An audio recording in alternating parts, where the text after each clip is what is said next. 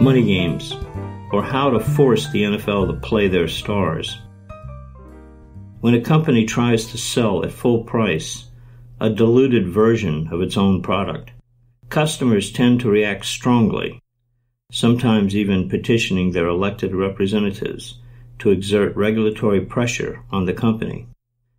This apparently does not seem to apply to the National Football League, the NFL, which provides a diluted version of its product nearly every year at the end of its season. At the end of the regular season, especially in weeks 16 and 17, teams which have already clinched their playoff berths bench their quarterbacks and many of their starters so they do not get injured before the playoffs. This common practice in the NFL is called resting the players, a euphemism for when a team fields a diluted product.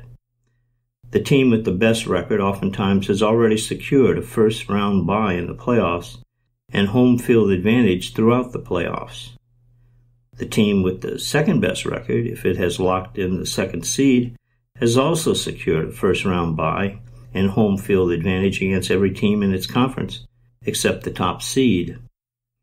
And the other two division winners, if they have clinched their divisions, will have secured home field advantage in the first round of the playoffs, where they will host one of the two wildcard teams in the first round of the playoffs.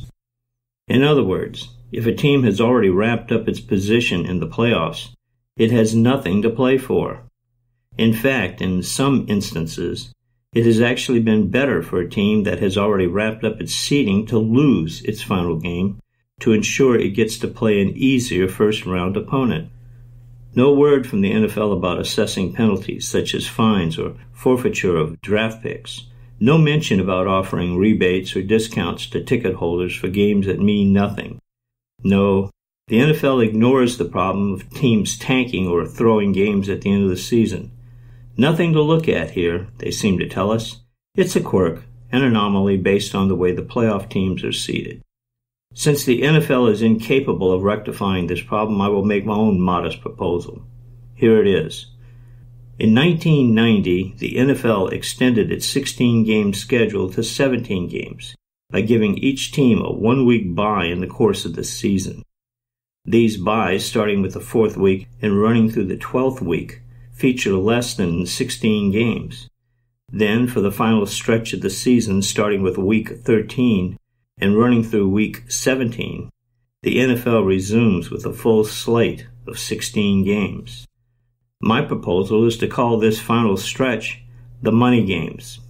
Using this format, the teams would still qualify for the playoffs based on their win-loss records over the entire season, but the seedings of those division champions and wildcard teams would be determined by their win-loss records during their final 5 games, their money games. If two teams are tied with the same number of wins over those 5 games, then the team with the better overall record would, of course, be the higher seed. This means teams that have already clinched division titles still have something to play for and cannot euphemistically rest their players.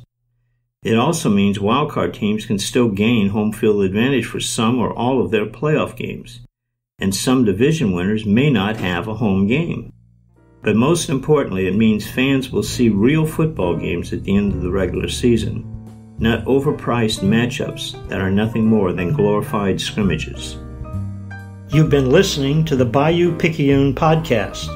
For more information and additional content, go to davidpearson.net or pick up my books, And Lead Us Not and Bayou Da Vinci, on Amazon or any other major online retailer. If you like what you hear on the podcast, please subscribe and give me a review. Thanks for listening.